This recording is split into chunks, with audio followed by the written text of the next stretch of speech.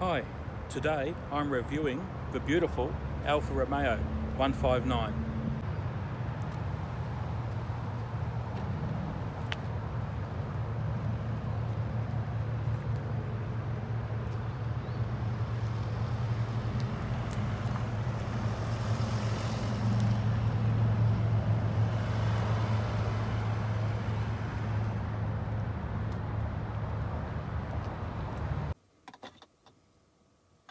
So, let's take it for a test drive.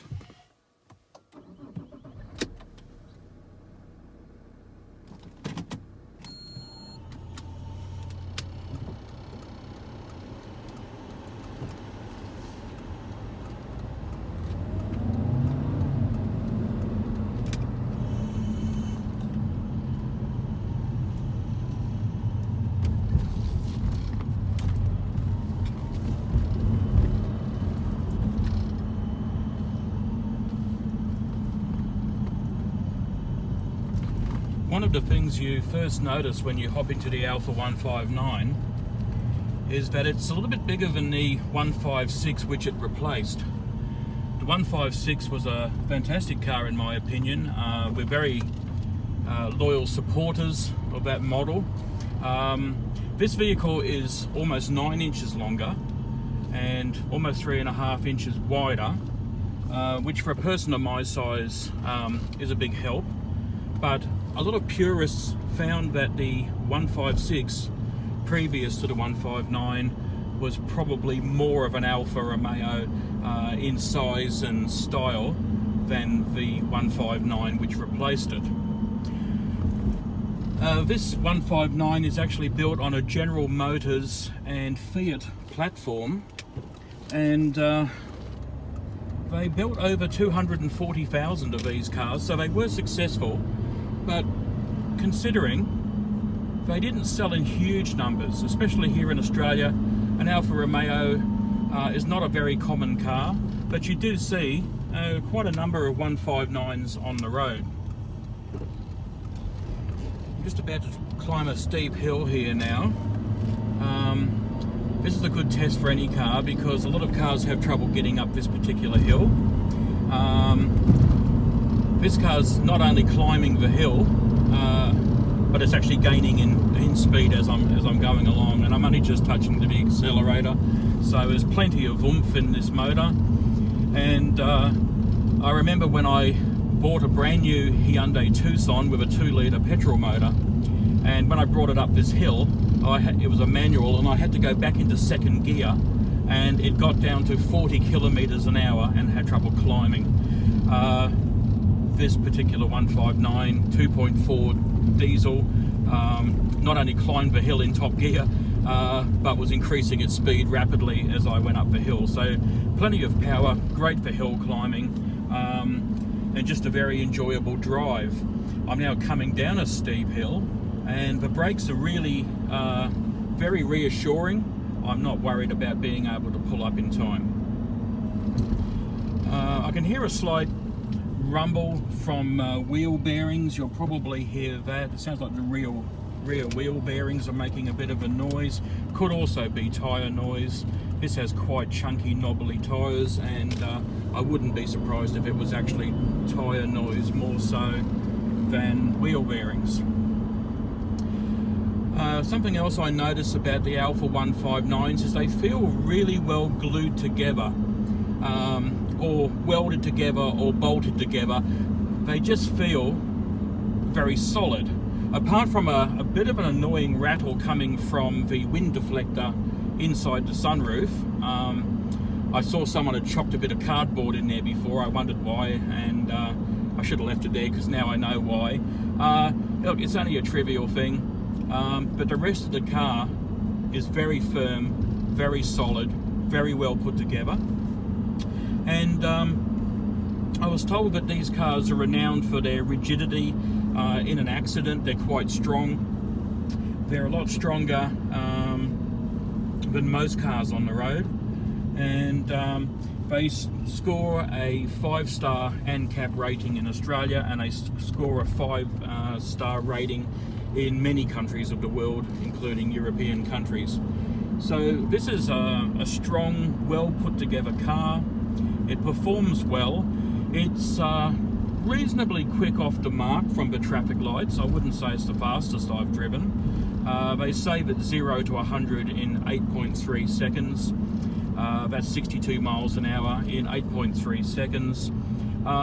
That's quick. It's not anything especially quick, but once it gets going, it then seems to come into a world of its own. It seems to, once it's off the mark, it really just comes alive and it thrives on being driven.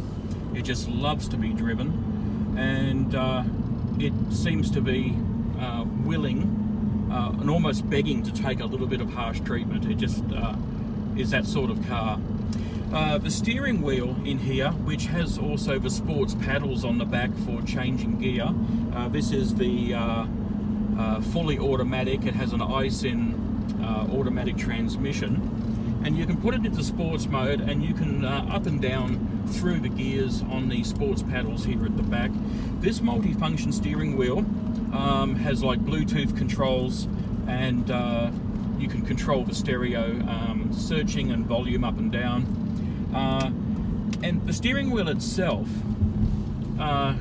is quite a beautiful sports wheel. It feels like you've actually got into and sat down inside an arcade game.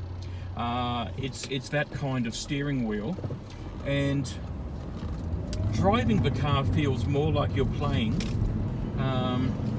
a game than actually driving a motor vehicle. It has an incredible feel to it. The way the gauges are laid out is sensible, it's sporty, and you know, fully functional. Like it's everything that you need. There's nothing really missing. The sound system is good. This one is a 2009 model, and it has Bluetooth capability. And overall, I just find them a very good car for what you get and for the price that you pay. An Alfa Romeo 159 represents excellent quality. The suspension in this is a little bit stiff, but not too much. I mean, it has got a sports type suspension, but it's not jittery, it's not bone jarring over bumps. It soaks up bumps very well, handles corners excellently. As I said, the brakes pull you up, you know, on a dime if that's what you need. And the driving experience is really quite good. For a car of its age and for the price that you can purchase these for, I think the Alfa 159 represents, you know, an excellent purchase. And it certainly has styling and comfort levels that are very easy to live with. It's a car that, even though, you know, they can be purchased for just a few $1,000s, it's a vehicle that I catch people pointing to as I'm driving down the road, like saying, look at that. And I've even had cars pull up beside me on the highway, and people taking photographs with their mobile phones of an Alfa 159 going down the highway. So some people don't know what they are, and they think, wow, look at that, that's a car. And that's one of the great things about driving an Alfa Romeo 159. So I'm nearly back home, and just enjoyed our short trip. The handling has been excellent. It's very predictable. It does what you want it to do, and I think anyone would enjoy a ride in an Alfa 159, whether behind the wheel or a passenger. There's enough room. My way of measuring a vehicle for room, if I can put my fist on top of my head, then there's plenty of room. I can just do it in this car. And because I'm a big boy of basically nearly 6 foot tall and around 300 pounds, 140 kilograms. And if I can get in here and feel quite comfortable, then the car is quite spacious, and you could recommend it almost to anybody. Well, I'm just about to pull back up into my driveway, and hope you've enjoyed the ride.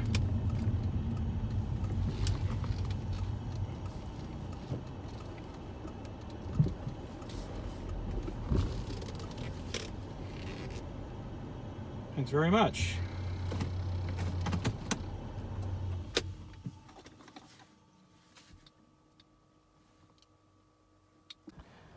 The Alfa Romeo 159 commenced production in 2005 and continued until 2011. Some vehicles were still available for sale in 2012. The Alfa 159 replaced the 156 and was succeeded by the Alfa Romeo Giulia. Approximately 240,000 Alfa 159s were produced, with a variety of engines and finishes. There were several diesel engines and quite a few petrol engines.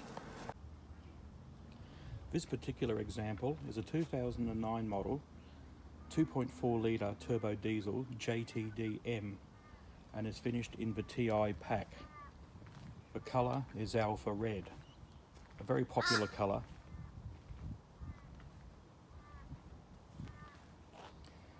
These are a medium-sized executive cars with a sports flair. This one has the ISIN full automatic transmission, and the interior has brushed aluminium accents which complement the leather quite nicely.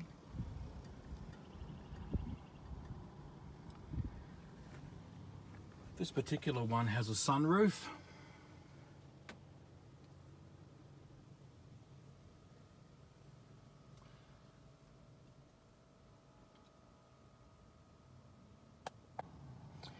Leg room for rear passengers is quite good, and the nicely shaped and sculpted leather seats continue in the back,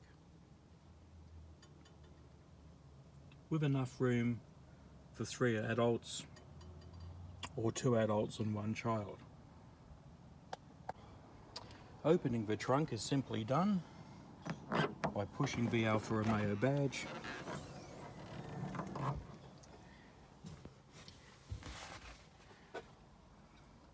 The trunk has a fair bit of depth and is quite roomy. Both horizontally and vertically, the depth is quite usable.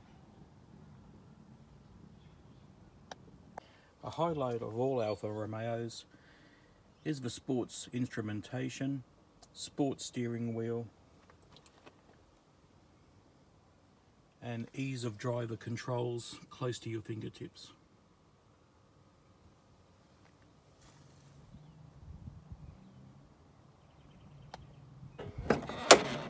Under the hood, this particular model has a 5-cylinder turbo diesel 2.4 litre engine with 153 kilowatts of power. This engine is used in several other motor vehicles, including some General Motors products, and are generally known to be reliable while being fuel efficient and giving good performance. One of the much loved features of an Alfa Romeo is their V-shaped front grille, which some people call the Alfa Love Heart grille. The 159 has an excellent set of front lights, 3 on each side, giving the vehicle a really cool look. The starting sequence for the 159 is quite simple. Simply insert the key, place your foot on the brake pedal and press the start button.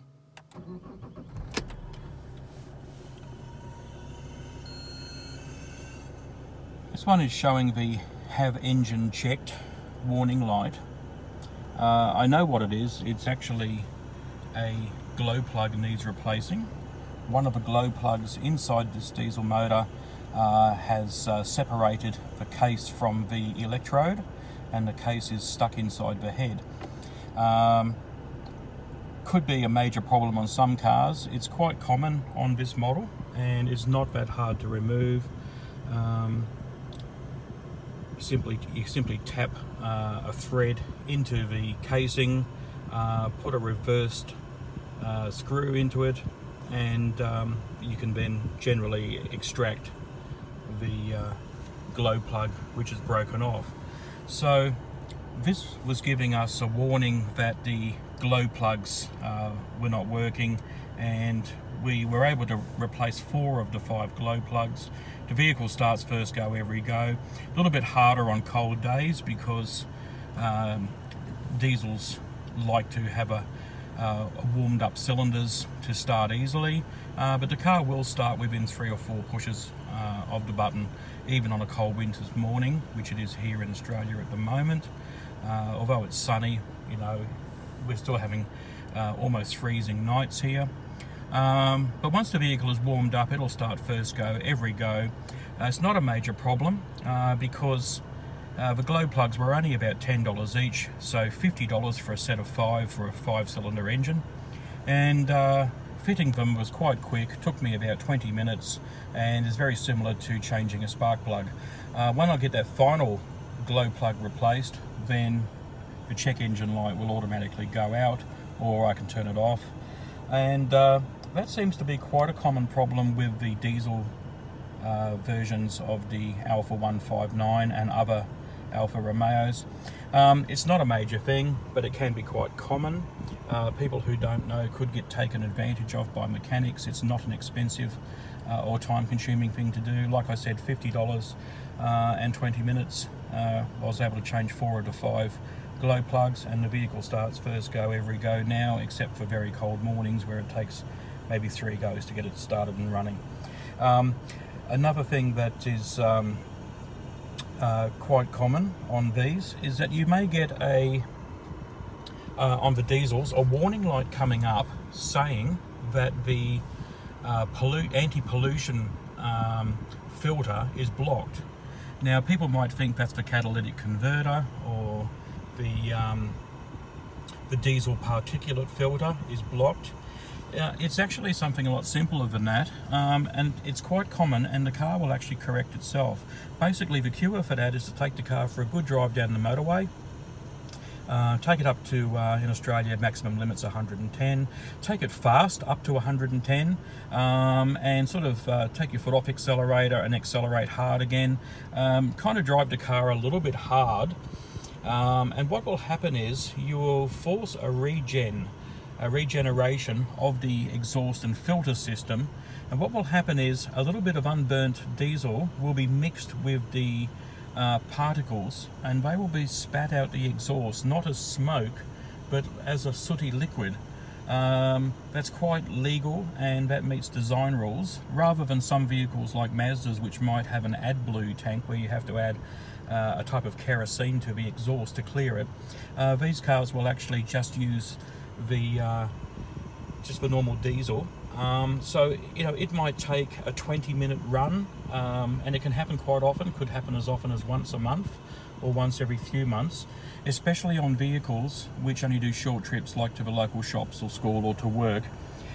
So these are a car that love to be driven. If you drive it down the motorway regularly, you probably will never have an anti-pollution filter warning light come on. If it does come on, just take your car for a good drive. Drive it a little bit hard, keep to the speed limit of course, and generally in a 20-minute drive the system will correct itself. You may even at some stage have the car become unresponsive to the accelerator. You might be doing 110, and as you try to accelerate harder, it might drop down to 100 or down to 90 or even down to 80. It's not going to probably get down below 80 kilometers an hour. So don't worry too much, and then all of a sudden the car will just come alive, and that means that the filter has now been unblocked and cleared. And if you read in the owner's manuals for the diesel ALFA 159s, it's a normal procedure. It's a normal part of owning one of these cars. So it's not ideal, but don't worry, it is normal. It's not going to cost you money. Your car hasn't been damaged. It's not ruined, but you will have to take it for a good drive. Let the anti-pollution system regenerate itself, and it'll all come good. So hopefully that bit of information there was worth watching this this car review, because those are 2 quite common problems with the glow plugs, and also with the anti-pollution filter being blocked on ALFA diesel engines.